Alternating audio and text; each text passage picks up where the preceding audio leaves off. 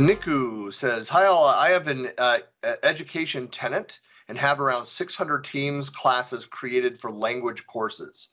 I would like to reuse those 600 teams classes by cleaning up existing data like student data, OneNote, SharePoint, etc.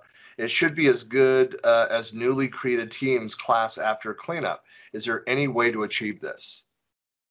So that's interesting. So there's having so many of these teams, you want to be able to reuse those.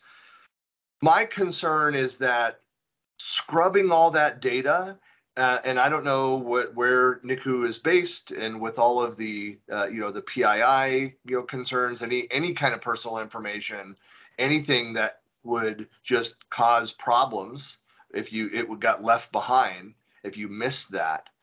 My first thought of this, and I don't know, and I'd love your thoughts. My first thought is that, well, for each of these, you could go and use that existing team as a template to create a new one, and it'll automatically create that without all that data. So it'll adhere to the template there. The other side of that is you could build a provisioning process if that's the structure that you want. Build that so that it has all the components that you need, has all the shared resources that you need, but then it's a new, fresh site every time. I was thinking template too. That was my thought. Go ahead. Interesting scenario. The first thing that came to mind for me are all of those team conversations that may have happened between other students, and you can't scrub that. We can't reset a conversation, so you're going to have that carry forward, which is dangerous. In the EDU space, you will have a provisioning engine available to you called School Data Sync or SDS, and that'll talk to your student information system or your SRS. And that can do a lot of this provisioning for you. But I imagine the challenge in this situation is posting those resources or those assignments or those other class assets to those different 600 teams. And I wonder if there's maybe an easier way to link to it. Maybe you centralize some of those assets into like another team or another SharePoint site, assuming they're safe to be accessed by all of those different students. But 600 teams plus all of the students that might be in there, like we're getting into scale, and this is where the EDU stuff is a bit different than your traditional Microsoft 365. So unfortunately, I don't think you're going to be able to repurpose those teams. I think you can potentially repurpose or find a more optimal way of sharing those assets that are required for it. But unfortunately, the end of term or start of term, there's always going to be some type of maintenance required. This is a classic.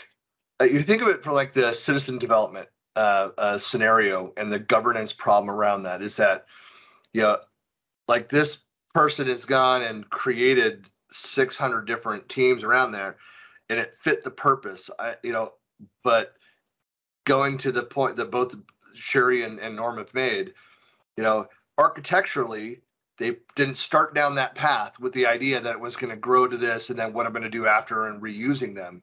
So it wasn't built in a way to optimize for that. So I think you need to take a pause here.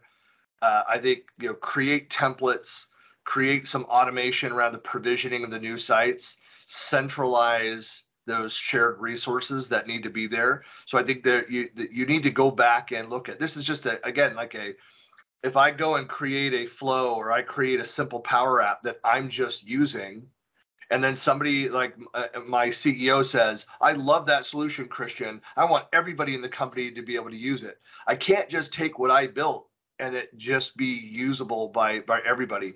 You need to think about what are the right ways to scale this? How should we architect this so that it's going to be performant? I know that's a made up word that Microsoft made, but it's going to perform well.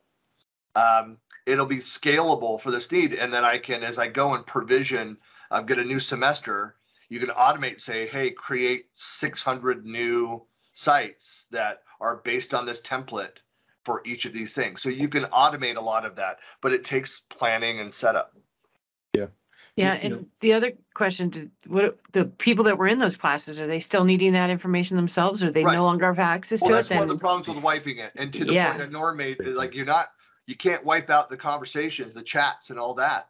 They still have their local record. If they're still a student, yeah, then it still exists. Half of that exists.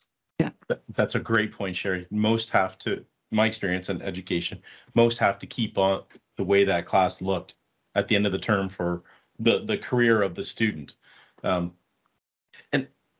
this I question, know I kept all of my term papers and everything, to the point where my brother actually stole them and returned them into the same teachers a couple years later, and they didn't even Oh, notice. boy. I'm like, okay, apparently my paper made an impression. It worked out for But- your brother. Yeah. well, times have changed in EDU. They do a lot of like document scanning to look for plagiarism and whatnot. Yeah. But Right. I will say about this scenario is that it represents an incredible opportunity for companies.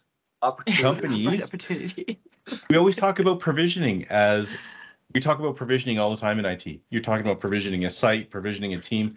Well, that's a shell. In this case, the opportunity is provisioning the content. And that's the real value of these class templates, right? It's like the classroom materials are there. And you don't get that of any of the Microsoft out of the box stuff. Yeah, I think it's interesting anyway. That's fascinating.